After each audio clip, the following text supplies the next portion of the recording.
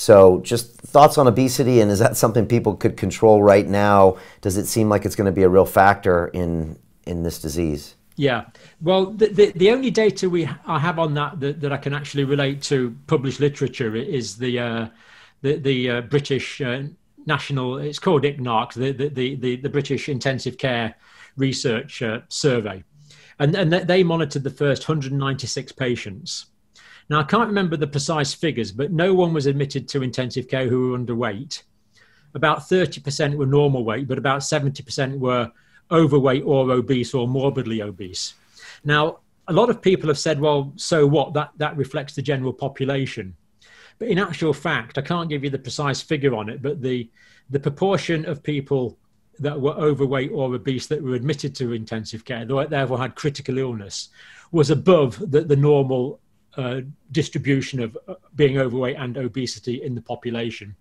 So it looks like that is being a factor to an extent. But there again, of course, if someone has obesity, they're more likely to have type 2 diabetes.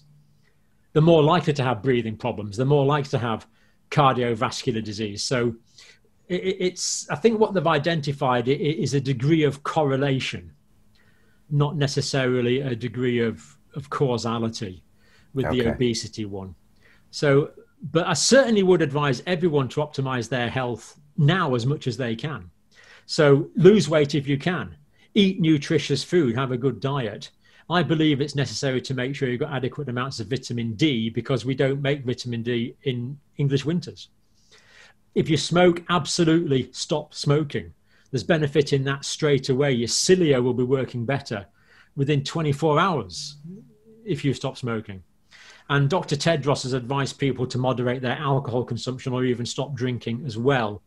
I don't know quite what his evidence for that is, but I guess it's just general exercise and well-being. We need to make sure we get plenty of exercise and we need to make sure we get plenty of sleep. And as far as we can, we want to reduce our psychological stress because all of these things help the immune system. Now, lots of people talk about immune boosting. We can't make the immune system better than it is because we have a good physiological immune system, but we can certainly make it worse than it is by having such things as malnutrition or lack of sleep. And I'm just glad you mentioned that the people giving birth there, Brian. I'm on record as predicting there's going to be a bit of a baby boom in December. I think the reasons for that are probably fairly obvious, with people being confined for long periods of time.